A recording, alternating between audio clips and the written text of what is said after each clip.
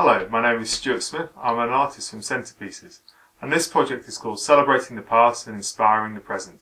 Winter and the New Year is a time of change. Remembrance and shadows linger from the past. Hall Place, where this project is taking place, is steeped in history, myth and legend. Artists from Centrepieces have gathered together to celebrate the rich legacy and past of Hall Place and reflect on how it inspires current creative activity. Masks have been created using a substance called paper clay, creating characters from the rich past of Hall Place, and these addressing the hedges around the estate. Amongst the characters from the history of Hall Place represented are the legendary ghostly white lady, the enigmatic black prince, and the hedonistic Francis Dashwood. The figures have been painted and are combining natural materials and sculptural paper clay and whisper the past of Hall Place and encourage the current visitors to Hall Place to be inspired in their creativity.